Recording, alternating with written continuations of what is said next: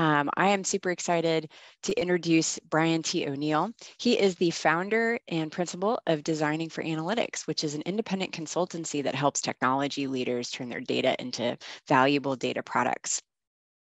This has been his work for 25 years. He's worked with companies including Dell EMC, TripAdvisor, Fidelity, NetApp, and the list goes on, and several SaaS startups as well.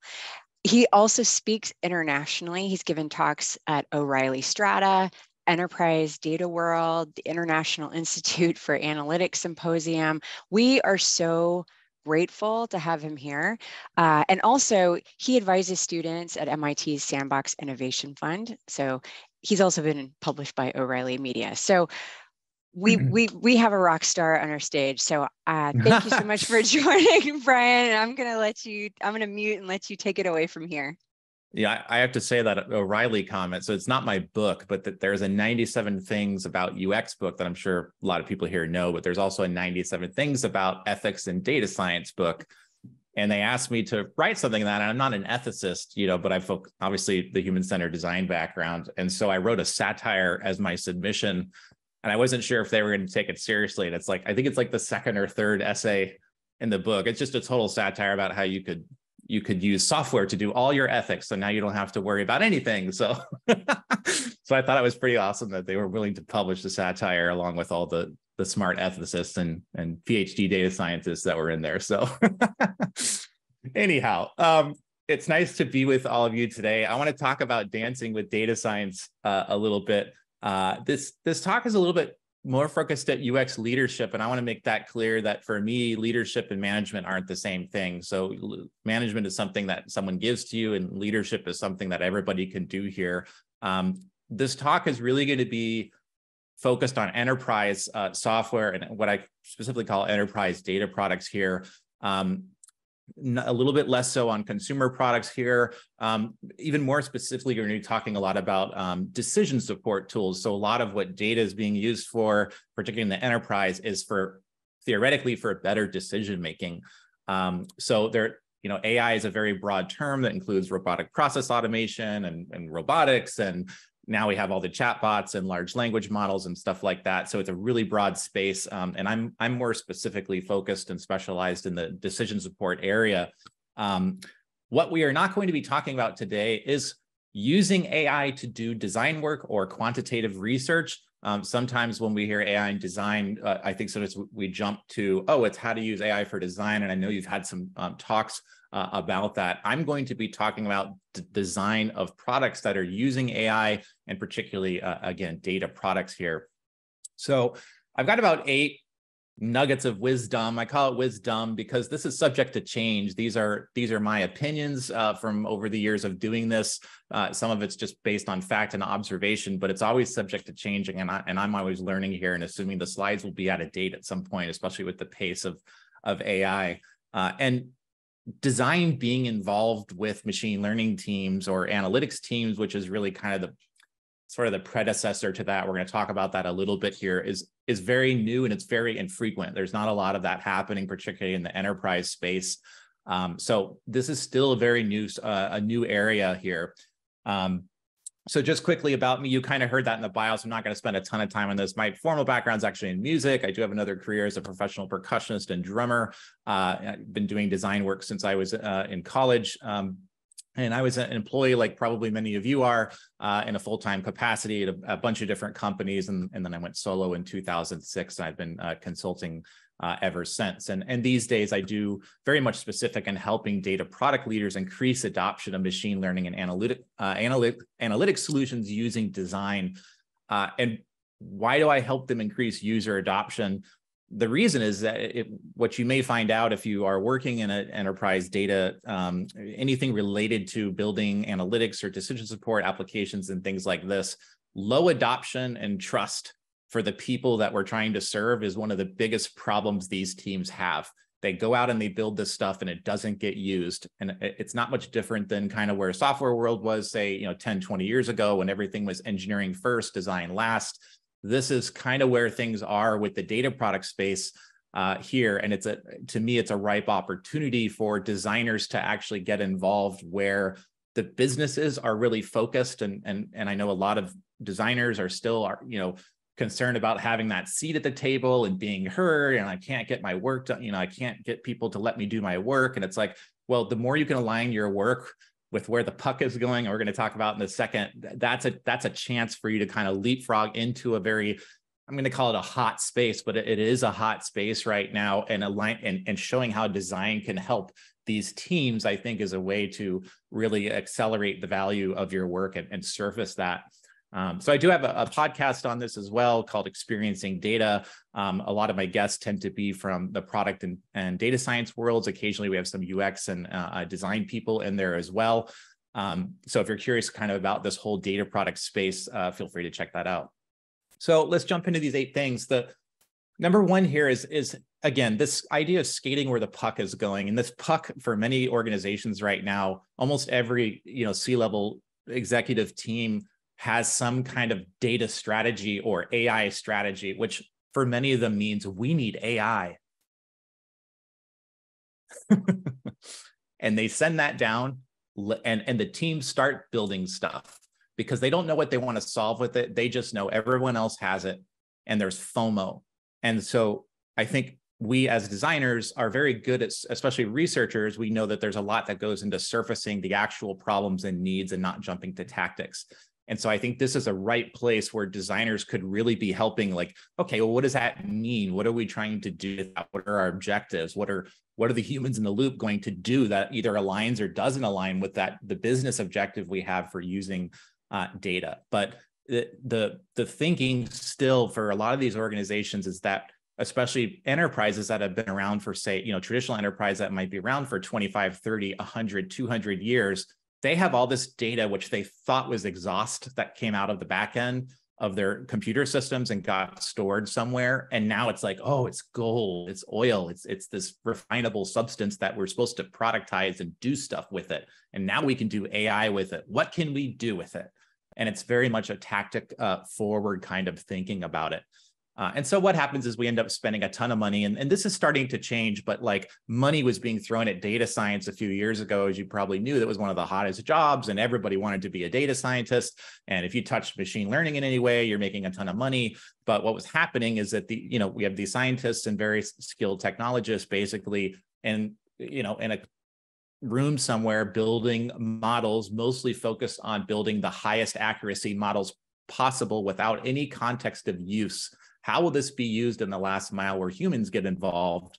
And a lot of money got spent and a lot of experimentation was done, but there wasn't a lot of value created for anybody, where the business value is a result of the humans in the loop actually using the applications that embody the AI that was being made to create some kind of value, to save money, to create new value, to reduce work, to have more empowered decision-making. It wasn't happening. And so I think this tide is kind of changing, and these teams, especially the data science teams, are realizing that there's a whole other skill set, real skills, non-technical skills that are required here in order to actually deploy these things, to get people to trust them and actually use them such that they have a chance of creating some kind of actual value. So I think this is a place to stick your neck out. If you're looking for a chance to lead in your organization and to put design on the map, it's like maybe you set up a meeting and you say, hey, you guys having challenges with low adoption of your machine learning work or any of your AI solutions, or getting it into our digital products, or helping the sales team, or whatever teams you're trying to serve. And I should mention too that a lot of these enterprise data teams are actually serving internal business customers. So if you ever worked on the intranet, for example, that's an example of, you're building tools for your colleagues and things like that.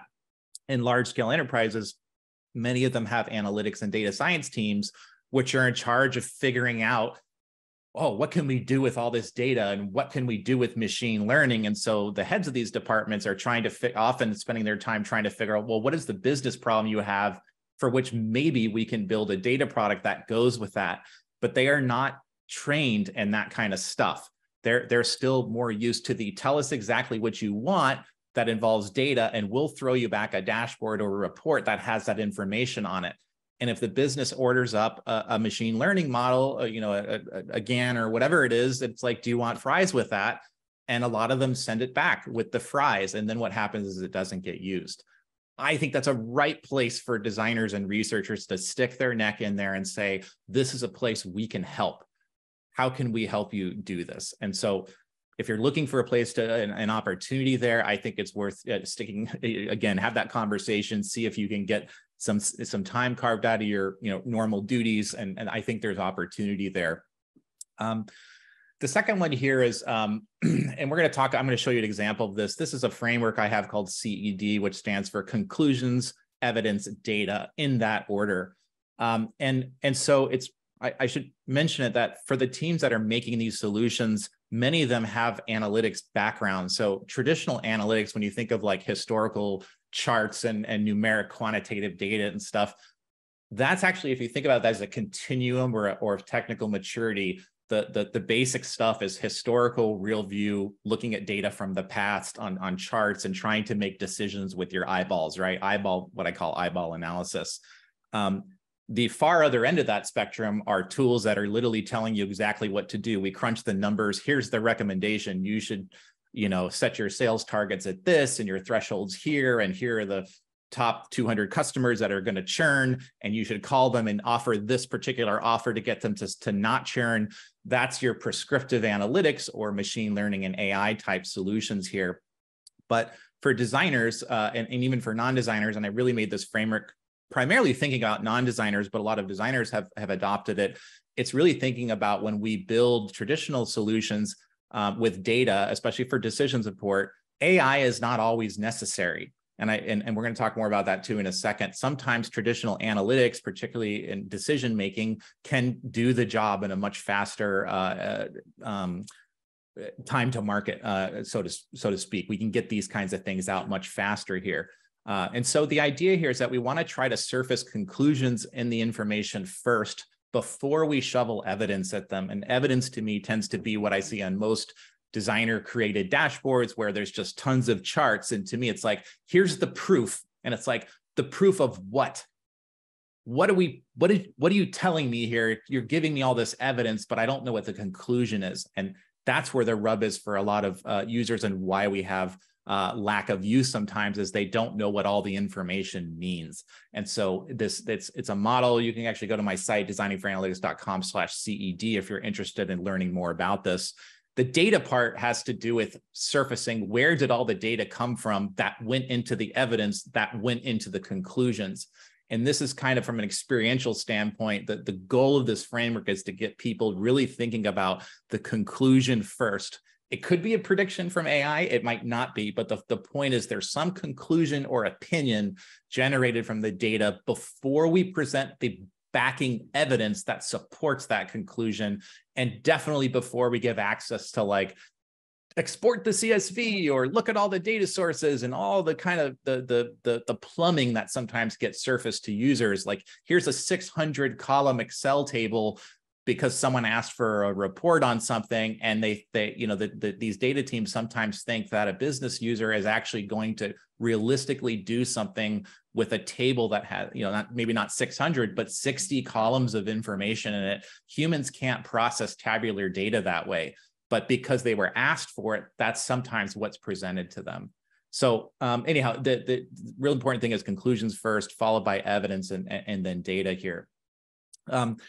Number 3 here, AI systems have more personas to design for. And again, this is a place where I think designers can particularly help remind organizations that they need to be thinking wider than just either customer or stakeholder. Sometimes those are the same thing here. But I tend to think of it as there's a business stakeholder, someone that's funding a project. There's the actual customer or user of the solution, the technology that's going to be presented. Then we have like affected third parties, right? So this is your downstream people that may not be in the room at all when it's made, but they're going to be affected by it. So simple example of that might be like, think of a security facial recognition software at the airport. We're all those affected third parties walking around with systems tracking our faces and all this kind of stuff, but we're not there. A lot of data teams are not going to be thinking about the passengers at the airport because they're not part of the quote solution. They're not a persona to design for. They weren't in the requirements. they're just they're just floating out there. And I think our human-centered design perspectives can help remind these teams that they are part of the way we conceive of this solution here, and that thinking about them can have a direct impact on whether or not the solution is considered ethical. And like, would you feel good about this solution being in the front page of the New York Times if you found out what kind of data you're actually trying to pull from people at the airport? We can help remind teams about how to design for these kind of third parties.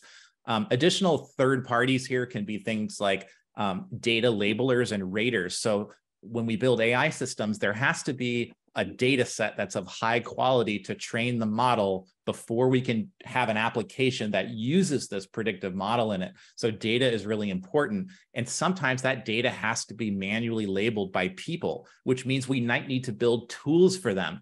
And we might need to think about what is that experience like of the data labelers, because they can introduce bias or errors into the system or whatever it may be. So they can be a third party.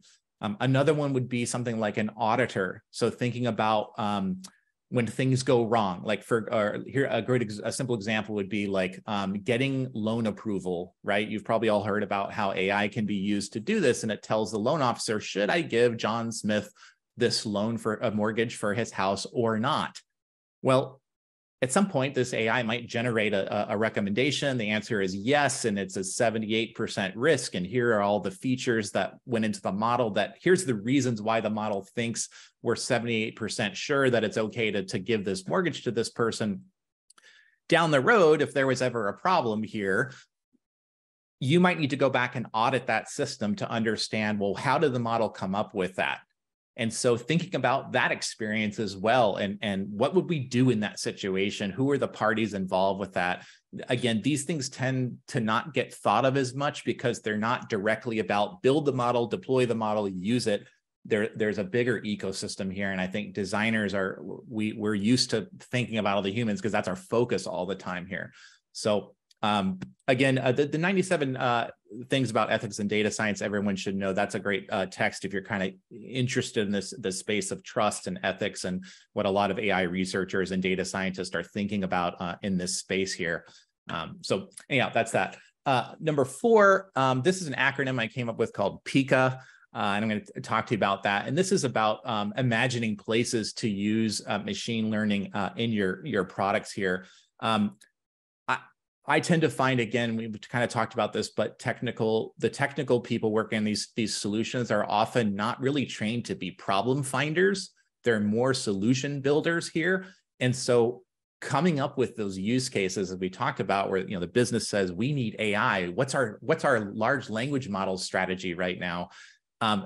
It's like, oh, we need a large language model. And they're trying to think about where's the data going to come from for the language model. They're not even thinking about who's going to use it. Why are they going to use it? What's the value? They're immediately starting to think about the data sets here. So I came up with this acronym to try to help teams. And this is something I think that could be done with data science, engineering people, product people, UX people can work on this kind of stuff together here. And part of this acronym is also to not use AI, which I'm going to talk about in a second.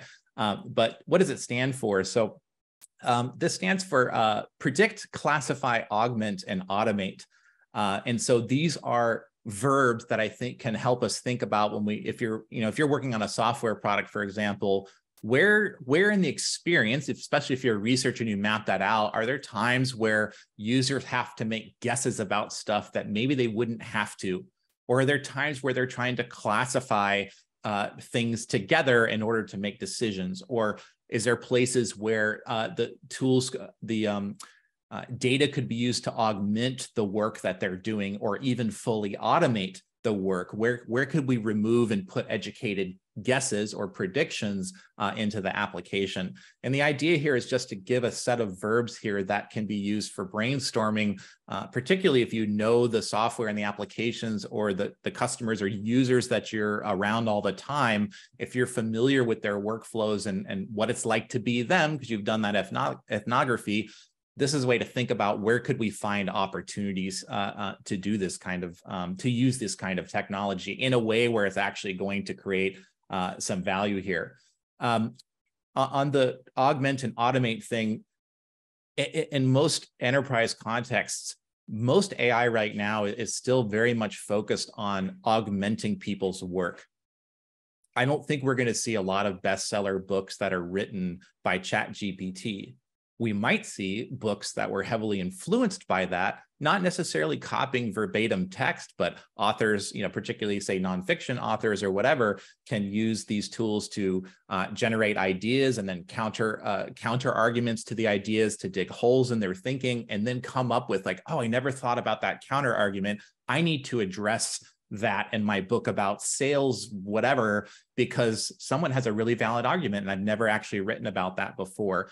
So these tools are often augmenting the work, just like I think they are for designers now and researchers. We've all been probably using, I'm really focusing on the LLM, the ChatGPT stuff right now, because that's the stuff that we can see and it's embodied in an application. I mean, we're using this stuff all the time and a lot of it's invisible, like Google Maps, for example. There's all kinds of stuff, machine learning that's happening under the covers, and you don't see it because it doesn't feel like you're directly interacting with it. But the augment space is really the place we want to be focused on here. And part of this is because with automation, the risks can go up. So if you think about, you remember the 737 MAX aircraft, the MCAS system on that is a classic example where they had, the engineers had put into the airplane a system that the pilots didn't understand how it operated. And it was there for the benefit of the pilots, but when the automation kicked in, it caused a real risk to flying the aircraft here. And it was fully automated, that they didn't know how to interact with it. They didn't know how to shut it off. There weren't guide rails in place there. So automation actually has a lot of risks that can come in with it. And I think designers are good because we can think about all the counter arguments to these things. We can think about things like abusability testing or red team testing. We're used to, again, these human factors that come into play here. The technical teams are so focused on the implementation of getting the models to actually work and have predictive power, often to relentlessly focus on the accuracy of the prediction above all else. I think designers can be that counterbalance to that technical work that is very important and needs to happen. But we need that human factors piece there as well. So just a question for the I here. There's an I in the acronym. I don't know if anybody wants to take a guess what the I stands for in the acronym. I'll watch the chat for a second, see if anyone knows. We've got integration from Trey. It's a verb. Okay, there's an inform, intelligence, individual. That's a noun. Good shot though, Sarah. It stands for, wait for it, ignore. Why? Because I want you to remember that AI is not always the solution to these problems. We should not be trying to, and this is actually a verb at Google, to ML it. Let's ML it. This is a verb that I learned. I interviewed Dai Dang, I think, who worked on the people in AI research toolkit that Google has, and she floats around to a lot of the engineering teams. And because AI is such a big part of how Google builds solutions, there tends to be this trend to even use this as a verb.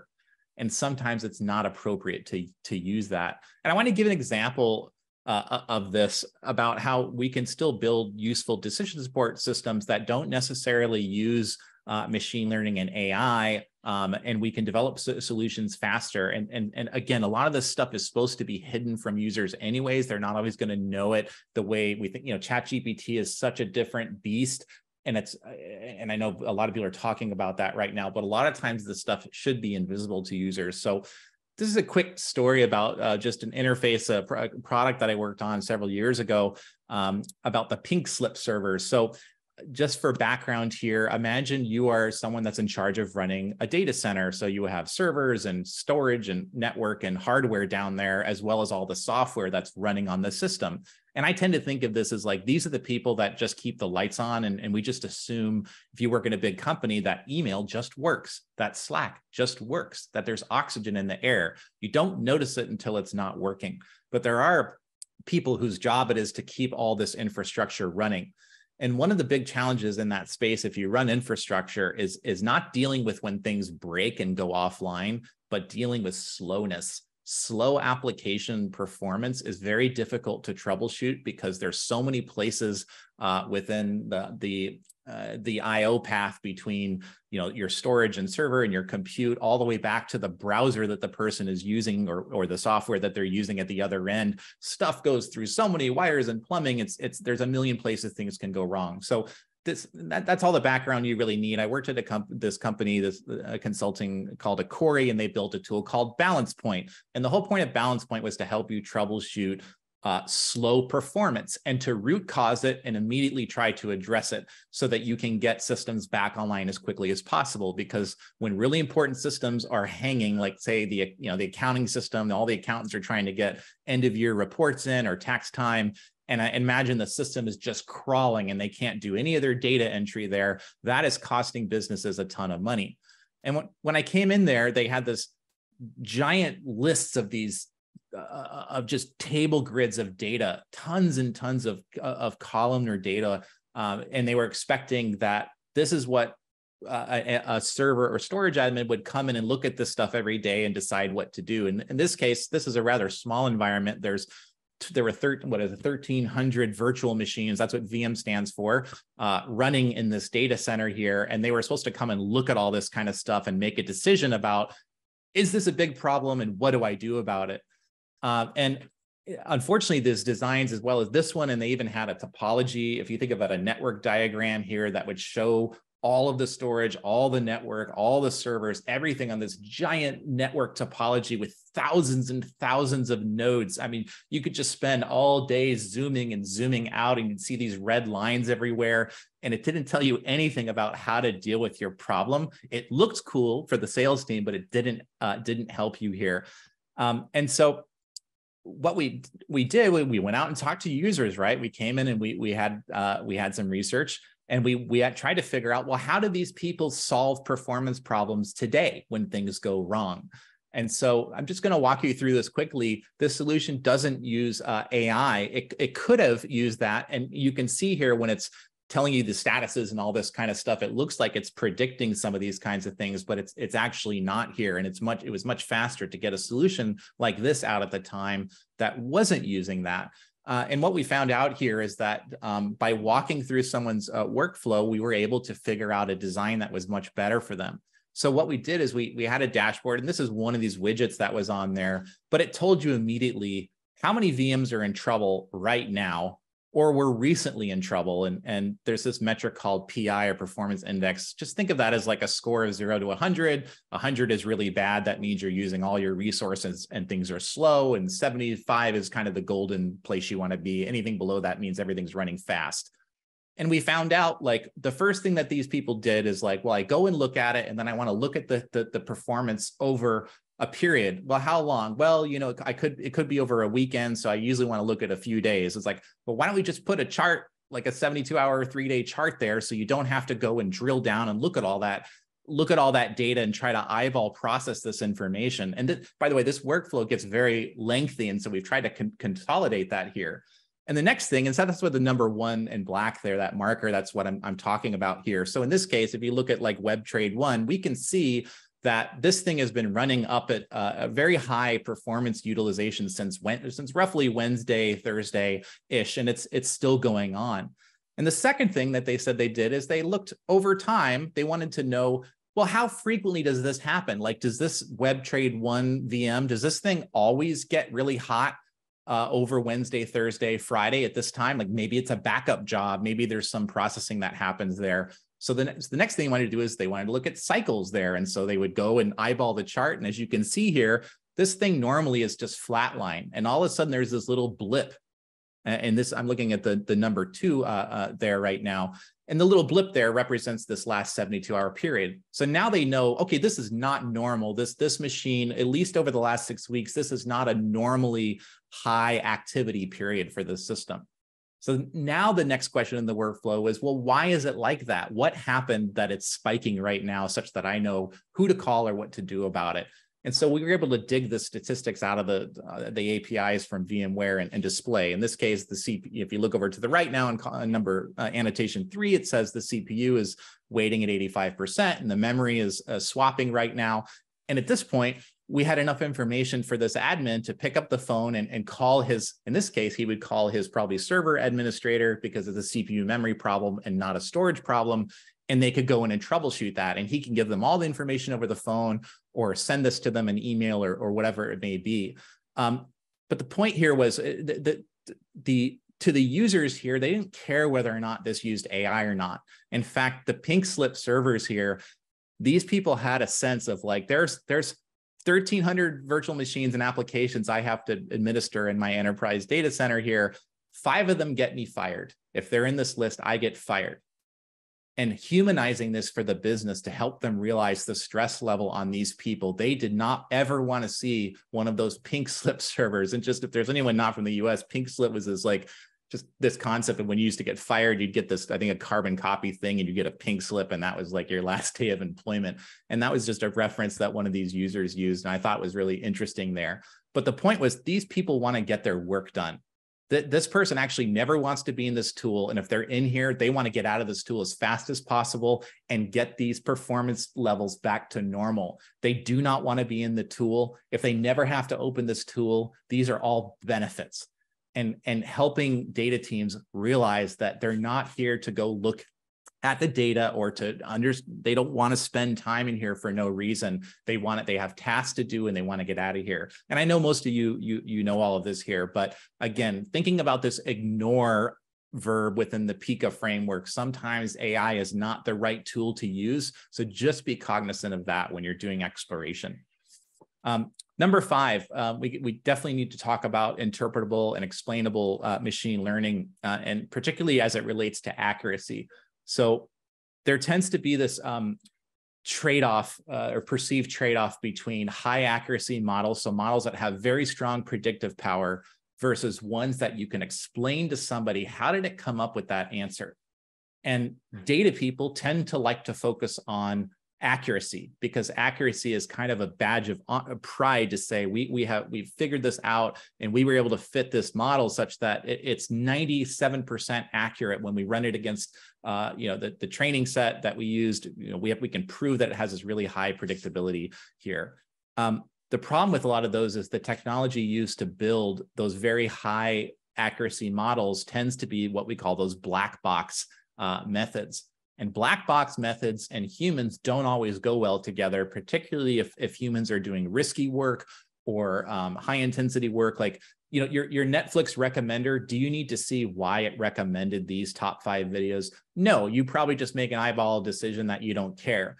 But in other contexts where it's like, here are the 5 customers that we should stop doing business with. And here are the 5 prospects you should call that are most likely to become your next best customers over the next 5 years. If you gave that information to a salesperson with no explanation about how did this system look at our entire customer base over 50 years, and it came up with that, and this your software, you data team, technology team, you have no idea what it's like to be a salesperson, and you want me to fire these customers and go focus my efforts converting these prospects who I've never talked to, they've never bought anything from us, and you want me to go do that? Forget it. And it doesn't matter that you can prove that the training set, that the accuracy of the model is so great for important work like that. In this case, sales is how the sales guy puts money on the table and bread on the table at home for his family. He cares a lot about whether he's going to be successful with his quotas or his or her quotas, right? So explainability of the solutions can be very important in certain contexts, especially with business software here. And there's 2 facets here. I don't want to go too far into this, and these get a little bit abstract and confusing, but there's interpretable and explainable aren't the same thing. So interpretable, think of this as like opening the hood of your car and looking in, and you get to look at the model and see, how is it working? What is going on under the cover? That is different than, here's the result in a UI. How did you come up with that answer in a human readable, human intelligible way? Which factors went into that prediction? That's your explainable machine learning. That's probably more the domain that most designers would be dealing with. And one place designers can be really helpful is even understanding when we build this predictive model, let's say it's this, we're building a sales tool for salespeople to help them figure out where should I spend my time doing sales outreach and cold calling or whatever, look at all of our prospects and then generate some recommendations for me. Designers can help the data teams figure out where do we need explainability? Where's the trust going to be lost? What kinds of features are the sales team expecting the model to have? And in this case, I'm talking about the machine learning model features. So one of them may be number of website visits, number of opens of demo content sent to them. These would be features. And if we know that the sales team has historically used some of those features heavily, the designers may say, we really need to factor that information in here. And if we find out that that information actually has no bearing on it, that might be no bearing on the propensity of a buyer to buy. That can be a hard decision to have. And this is why I try to coach data teams that you need to design with your customers and not for them. I forget, I saw this on LinkedIn by another designer. That is not my idea, but I love that framing of the preposition with. Involve the sales team in the process of building this predictive tool so that they can understand this. And if they're part of it, it's going to be easier for them to let go of the fact that the number of website visits has nothing to do with whether or not they're going to buy. And they may need to let go of that truth that they felt was right. And it's tough to be wrong if that's your whole job, right? If your identity has been wrapped up with thinking that you know the metrics that lead people to buy in your organization, and salespeople tend to be looked up pretty highly. The good ones are kind of like rock stars in the business world.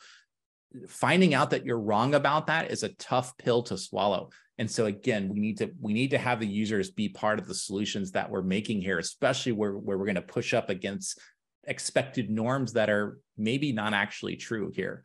Let's jump into a kind of an example of this. So let's talk about sign language here. And I want you to imagine you're trying to learn sign language, right? So here's a student, practicing on their laptop here, trying to learn how to do the signs. And let's say their camera's on, and there's an application here that I can actually look at your signs and then give you some feedback about whether you're making the signs correctly here. So you have this the CNN stands for it's a neural network, basically. It's not super important here, but what's happening there is that the neural net is actually looking at all the video and parsing out what's going on. And there may be several different models under the cover there that are trying to understand and interpret the student practicing here. And of course, the training set, the data that went into this was based on the machine learning from a lot of samples of correct signs such that it can understand when a sign is correct or not. But what happens here, right, is this, if we think about student workflow, if they're using this tool to learn, they probably want to know when they're doing it right, and they want to know when they're doing it wrong. And the first thing they're going to ask is when they do it wrong is, well, what did I get wrong? And what do I need to improve? So explainable AI is good, but one thing we need to also think about is that not everything needs to be explained. So in this possible UI here, we might have a simple score, which is you got a 2 out of 3 when you tried to sign the word bread to me. You got a good job on hand shape. You got a good job on hand movement, but the location of where you held your hand was wrong. That sounds useful, right? But sometimes what data teams will present is, was the thing that you showed when you held your hand up, was it a hand or not? Well, of course, you're like, of course it was a hand. Do we need to tell the users it was a hand? Well, the reason the data team showed it is because the way the model works under the cover is the first thing it does is say, is it a human? Yes or no? Okay. Does that look like a hand or 2 hands? Yes or no? And that there's separate models that are doing each stage of this stuff before you get to shape, movement, and location features, which are actually the ones that the human in the loop would care about here. And this is a basic example, but I've seen, tools before where it's the number of features being shown to the users because the data team feels the need to expose a lot of the plumbing to the customer or the user, and it's overwhelming because of the technology underneath is quite complex here. So we need to think about that idea of accuracy and explainability. And we talked about this trade-off, right? The black box equivalent of this UI might be something that says you got 81% right. And so the data team may be thinking, well, this is great because we're 98% sure that, or in this case, we're 81% sure that you signed this thing correctly. And we're 19% sure that it might not be correct here. And as you can imagine, as a user, they're probably thinking, well, what does that mean to me? Like, what did I get wrong here that I'm 80% correct here? And under the covers, the data scientist may think that this is a better solution because the machine's ability to know whether or not the sign was correct is the predictive power is much higher if we use method A versus explainable method B, which looks nice and it gives you that nice UI that we showed here, but it's not right all the time. Sometimes it gets it wrong. It gives you a false positive or a false negative. So it says you're wrong when you're correct, or it says you're correct when you're actually doing it wrong. And a lot of times data teams could be so afraid of giving wrong information out that they relentlessly focus on the predictive power of the model. Again, this is all human factor stuff that I think designers can be very good at providing, like what level of transparency and explainability do we need to give? What is the risk if we get the information wrong? Like if the model is wrong, is it a big deal?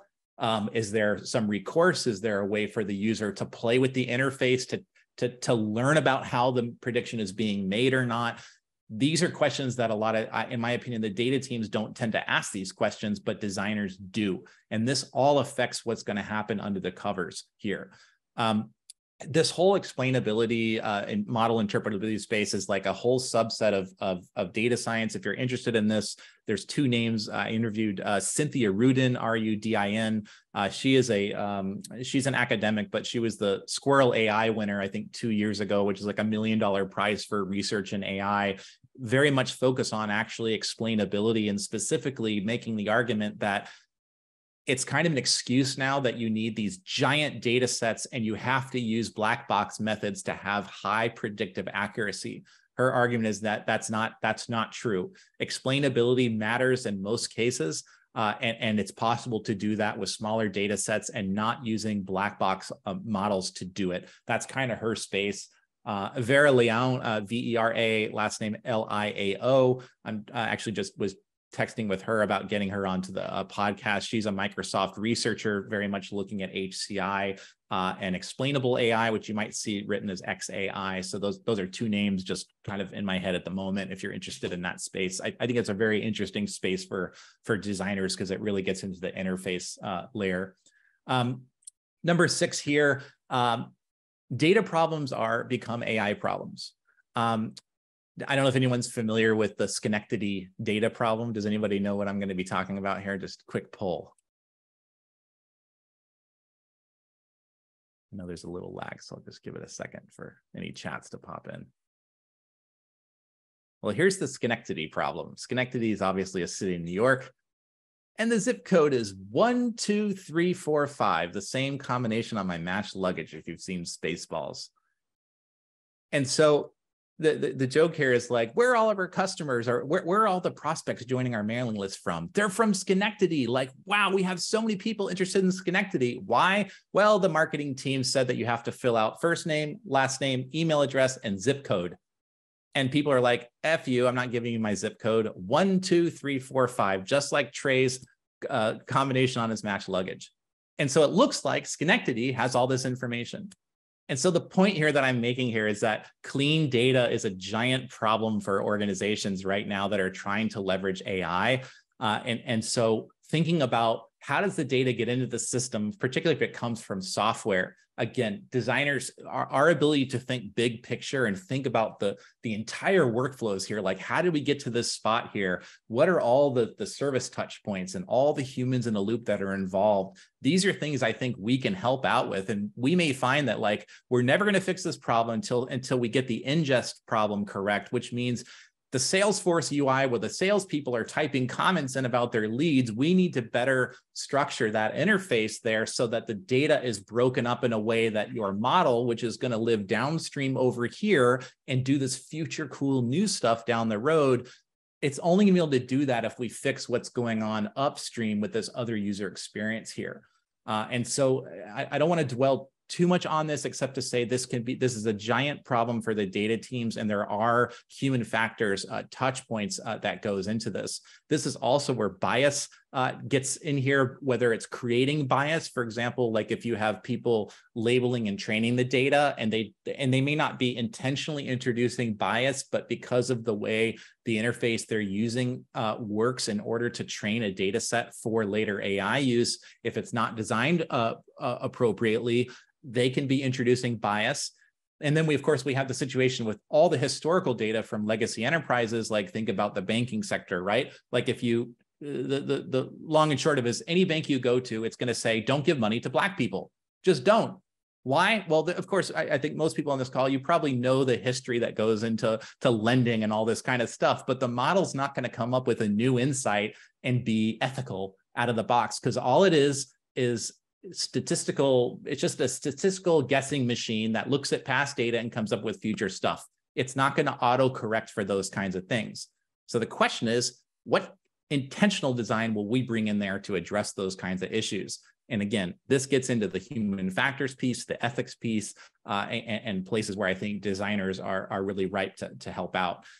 If you want to see a great collection of where these things go wrong, where AI systems go wrong, I interviewed Sean McGregor, who runs a project called the AI Incident Database. It's basically a collection of news stories broken down by topics, industries, companies, and they're tracking major incidents with AI there. It's episode 70 was the one I interviewed him on both the incident database and also his work and predicting and dealing with fire maintenance for forest fires using machine learning. He's a very fascinating guy.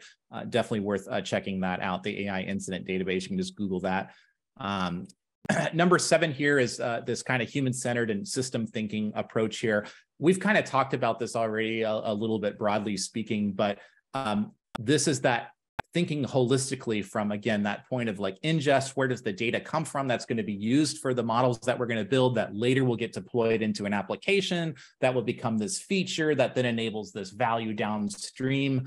That ability to think big picture like that, and to think about all the humans in the loop and to get out of the requirements kind of mindset, I think we really need to have designers and UX professionals in that space, sticking their nose in there to say, we can help with this to make sure that your model gets used, that it actually creates some value and does some good for our business and for our customers and all of that. So I have some other comments on that, and we're getting close to time here, and I want to have some time for questions here. So I'm going to skip over this a little bit.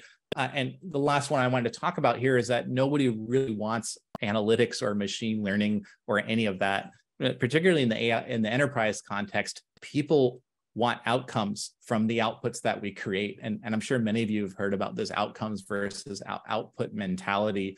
I still see relentless focus on this, whether it's from designers or from data professionals, that they're so focused on the thing, the noun that they're making, the thing that's going to get spit out of the factory, the code factory at the end, and not having accountability for the downstream value and outcome that thing is supposed to create. And even when the business says we need a large language model, what are we doing with ChatGPT? The business doesn't want, even the executive team, they don't really want an AI strategy. They don't want a large language model. They want some kind of benefit that comes from that, whether it's increased sales or reducing cost or empowering people to make better decisions or whatever it may be. Someone needs to unpack that. And I think if designers are in charge of loving the problem along with product management, and I see those circles as very overlapping especially in the enterprise kind of space, we can bring that kind of picture and perspective to these projects and keep reminding the team that it's not about the thing that we're making, it's about the downstream value of the thing here. The designer's job is not to just come in and visualize the data or slap an interface on to some kind of predictive model that will eventually get spit out into some tool or some dashboard that needs some nice charts and colors on it. Yes, the charts, the colors, the data viz, that stuff does matter. but it certainly doesn't matter if we have no idea what the context of use is, how people make decisions, and what the downstream value is, the outcome that we're going for. It doesn't matter if you properly visualize the data, because no one's going to use it anyways. So I want you guys to be just keep that in mind, that no one really wants this stuff, right? If anything, some people are afraid of it, just like with the ChatGPT. People are already afraid it's going to replace their jobs and all this kind of stuff. That's not what people want from it. So we have to think beyond the things, what comes out of the exhaust. So this just kind of recapturing these 8 ideas: skate where the puck is going, the CED framework, thinking about conclusions first, thinking about all the different human parties and personas that are involved besides the users and business stakeholders, right? PICA, the acronym: predict, ignore, classify, augment, automate. If you're trying to find machine learning use cases for your product and kind of retroactively look for places where you can start to use some of these advanced technologies here. Interpretable and explainable may trump accuracy, right? Making sure that people can understand, how did it come up with that prediction, that guess? Where did that come from? Can I tweak it? That may be more important than high predictive power. Data problems become AI problems. This is the space of bias, abuse, bad predictions. We need to think about false positives, false negatives. All that kind of stuff is part of, to me, designing an experience around these solutions. We talked about system thinkings and human-centered approach. And then finally, remembering nobody really wants analytics or machine learning in the first place. They want the promise that sits downstream from those things that we're making. So if you guys want a little bit more on this and you haven't gotten bored enough of me talking to you yet, these are a few episodes I thought designers in particular may be interested in. If you want to just take a screenshot of this or whatever, a bunch of just interesting people here, from some from engineering backgrounds. Ben Schneiderman just wrote a book on human-centered AI work. Carol Smith, I'm sure some of you know her work in both military context with AI is fascinating there. I'm not going to read all those to you because you can read them, but if you're really looking for people with a design or product kind of slant or UX slant, those are some of the guests that I've had on the show in that space. And then the last a couple of things here. I'm actually launching a data product leadership community. I've got some designers in there. We just have the 20 founding members were selected last week. And this is really a space to try to bring together designers, both product managers, but also aspiring internal data product managers, which is kind of a new role here, along with our data science colleagues, and get conversation going about these kinds of things there.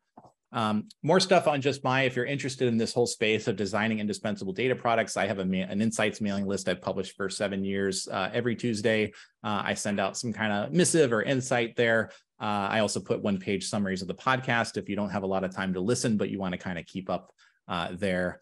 And then a few even more, these are even more recent episodes. I didn't have time to consolidate those 2 slides there, but if you're interested, these are particularly on data product management. If you're in the other category from the product side, you might really enjoy some of those episodes. That's about it. I've got about 7 minutes for questions. Those are those links there if you're interested, and my email address if you want to get in touch. I am not heavily on Twitter, but Rhythm Spice is my handle. If you want to message me there, you can.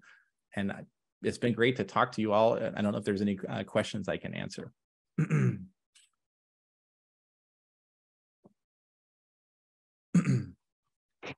Thank you so much, Brian. And we do have a couple questions, so we're going to go ahead and ask. And I did want to share my screen because we did prepare a little bit of something.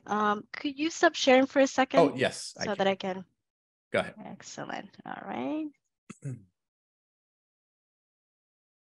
Okay, here we are. We did prepare a QR code so people can easily join your mailing list as well, and your Twitter handle.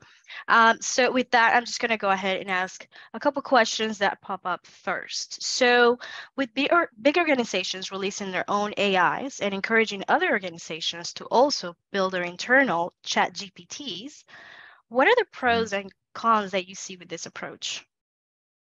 Can you, I didn't get all of that. Can you restate that again? Sure. So there are many organizations, and I'm looking at you, IBM, who are building their own AIs internally and encouraging their clients and other companies to also build their internal quote unquote chat GPTs that will be knowledgeable of all the internal information of the company, right? And what are some of the pros and cons that you see with this approach? I think there's probably more pros than cons with that information. If you think about, I mean, even like Zoom being able to summarize what this entire conference day was about into a brief amount of information, I think there's a lot of pros that go into that. I think there's obviously hype in the large language model space right now, and there's, you know, we have the compute power to finally do some of these kinds of things here, and there's a lot of great application of that. I guess some of the risks that I would see here is it's not a binary. Delivering like a chat GPT equivalent for your business is not a binary thing where it's like, if you think about a traditional software application, we can QA. It's like, does it work or not? Like you put your data into this form and then it's supposed to generate this new record, and then you get to view the record or whatever. And you can kind of say, did it work or not? The challenge here with these models is that, how do you validate that the information coming back is actually correct? Because these are guessing machines. And there's actually some really interesting stuff. Just as a tangent here, there is the MIT's podcast called on AI. It's called MIT Technology Review, In Machines We Trust. And the scientist that left Google recently, talking about how he's actually thinking that he's seen there's evidence of reasoning, depending on how you define reasoning, by these large language models here, which is this first sign of like some intelligence here. And I know this might sound very sci-fi to some people here, but I've actually had a conversation with a few data scientists about whether or not they agree with that argument that there's signs of reasoning happening here. But whether or not that's happening or not, these are subjective there's some subjectivity that goes along with all of this. And being able to decipher facts from fiction when the model is generating, here's a report of what happened at the meeting. How are you sure that that's actually what that person said? And let's say this person's not there anymore, and we're assuming that the information coming out of the models is correct.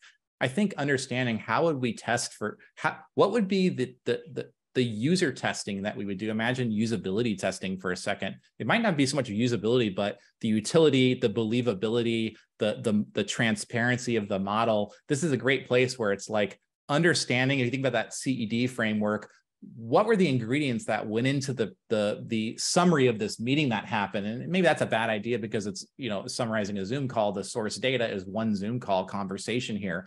But if you asked it like, what has been the trend, and what has the product management team been spending its time on for the last 6 months? And because we have 1,700 product managers that are at IBM, are there common themes we should be aware of? And what are the biggest challenges our product organization is having right now? How do we validate that information is actually going to be correct? I think, and how do we know that the model is going to give us the kinds of usable and useful enough answers as well? Because there may not be we don't want to create a platform that theoretically can answer any question, but it doesn't answer any one question particularly well.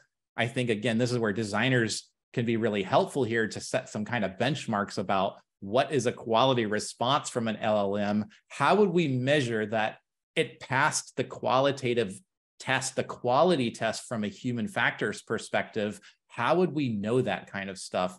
And being part of the teams to do this, I think that's another right place for designers to be involved here. I should say, these are just my opinions. I'm not an expert in the large text analytics and the large language model space. There are probably definitely other UX people that are much more deep in the chat space than I am. So I just want to put that out there as well.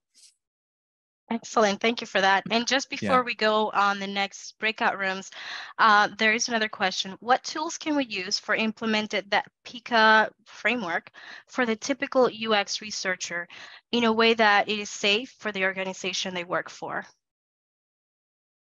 What are the tools? I don't know if you mean like software tools or something like that. It's not necessarily a tool. It's just it's just a thinking framework, right? Just like design thinking, for example. It's just an idea I came up with to generate ways to brainstorm around developing AI use cases there.